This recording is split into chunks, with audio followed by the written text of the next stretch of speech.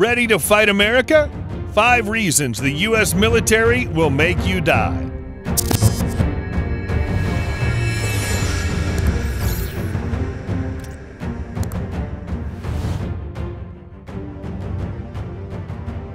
The United States is the most formidable military power the world has ever seen. Arguably, since the end of the Cold War, America has enjoyed a level of dominance unparalleled in history. Neither Rome nor the British Empire enjoyed such a level of superiority over rival powers. While the American military is not the largest on Earth, it is by far the best trained and best equipped force on the planet, putting rivals like Russia and China to shame.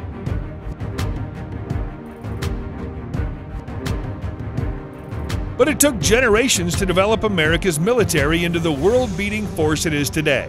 And it wasn't until the end of the Civil War that the U.S. fielded armies that could challenge European militaries on the battlefield. From then onwards, it took 2 world wars before the U.S. military finally established itself as the most dominant force on Earth. Here are 5 of the all-time deadliest innovations in America's arsenal.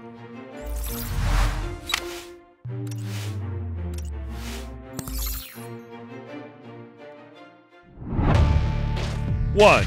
The Gatling Gun.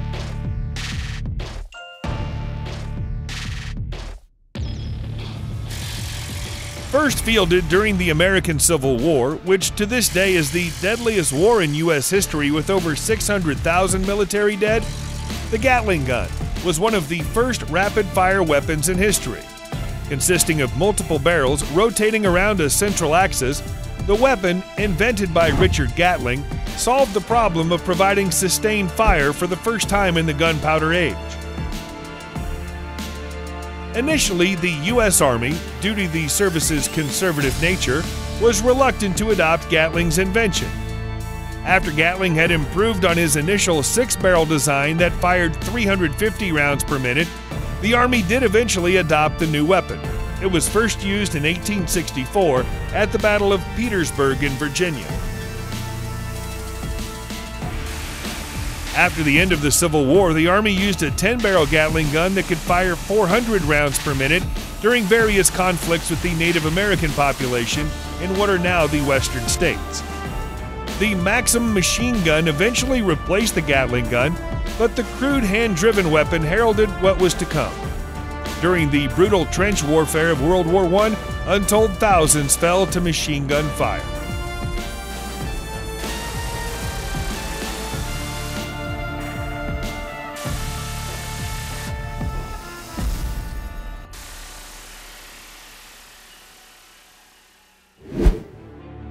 Two, the atomic bomb.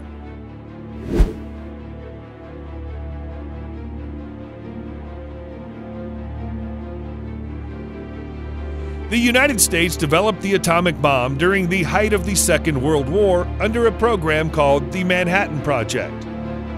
The project kicked off in 1939 when the Advisory Committee on Uranium told President Franklin Roosevelt that the element would provide a possible source of bombs with a destructiveness vastly greater than anything now known.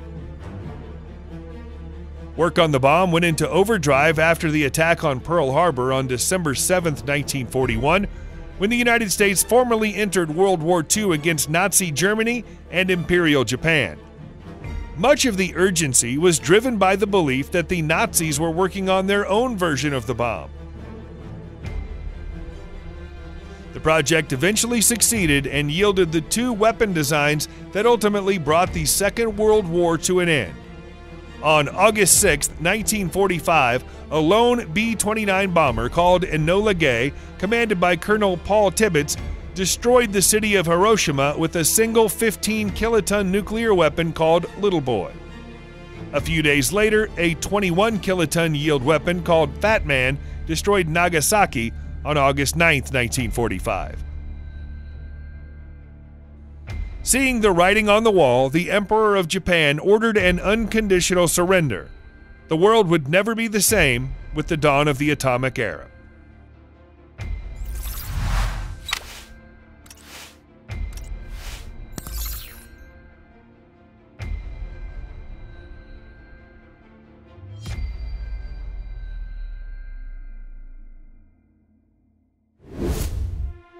3.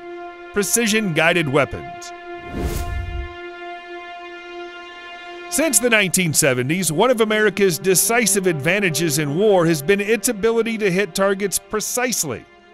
During most of history, war has been basically about throwing a huge volume of fire at a target with a small chance of actually hitting anything. The introduction of precision-guided weapons changed all that.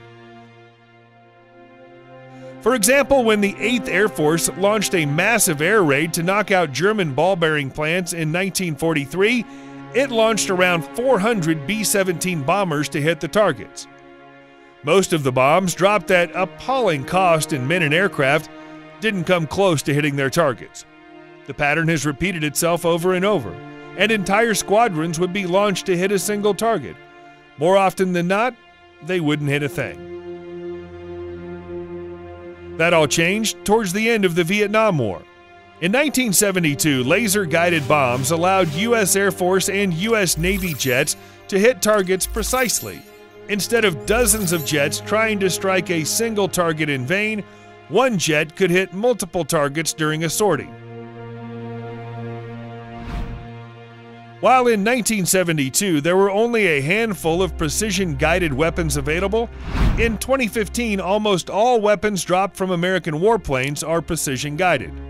Precision-guided weapons have given U.S. forces the edge for the past 40 years. But it's an advantage that's starting to slip as other nations develop their own equivalent weapons. 4. Stealth. With the development of ever more capable Soviet surface-to-air weapons during the 1960s and 70s, the United States Air Force had to come up with a solution to defeat the ever-increasing threat. The answer was stealth technology, which would reduce an aircraft's radar cross-section and infrared signature. Ironically, it was a Soviet scientist by the name of Pyotr Ufimtsev who first discovered the equations to develop a low-radar cross-section aircraft. Ufimtsev's work eventually came to the attention of Lockheed engineer Dennis Overholzer, who then developed the configuration for the first stealth aircraft, which he called the Hopeless Diamond. The Hopeless Diamond eventually evolved into the Lockheed F-117, the world's first operational stealth aircraft in 1981. From that initial starting point, American stealth aircraft development took off in new directions. The B-2, F-22, F-35, and pretty much every other American stealth aircraft originates from those early efforts to defeat the Soviet air defense system. The net result today is a nearly unstoppable juggernaut that is the U.S. Air Force.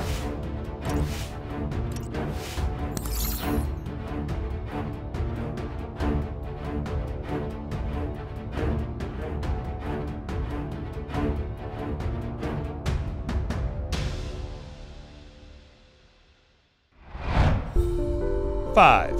Drones. When Abe Karam first developed the Gnat, which eventually evolved into the General Atomics MQ-1 Predator, he probably couldn't have imagined his invention would herald a revolution in the ways wars are fought. Instead of risking lives over the battlefield, American forces can fight remotely with these new systems. While initially considered a passing fad, the past 15 years have showed that unmanned aircraft are here to stay and war will never be the same. The MQ-1 Predator, which was first introduced over the Balkans in the 1990s, is a crude aircraft. Its follow-up, the MQ-9C Reaper, is a little more sophisticated, but it's the start of something that will change warfare forever. Aircraft like the carrier-based Northrop Grumman X-47B are starting to show the true potential of such machines. Indeed, aircraft without pilots might be the dominant weapon during the remaining decades of this century. As recently as yesterday, Navy Secretary Ray Mabus told an audience that the U.S. Navy will never buy another manned strike fighter again after the F-35C. And if Mabus's vision comes to fruition, unmanned aircraft will give the U.S. unmatched capabilities well into the future.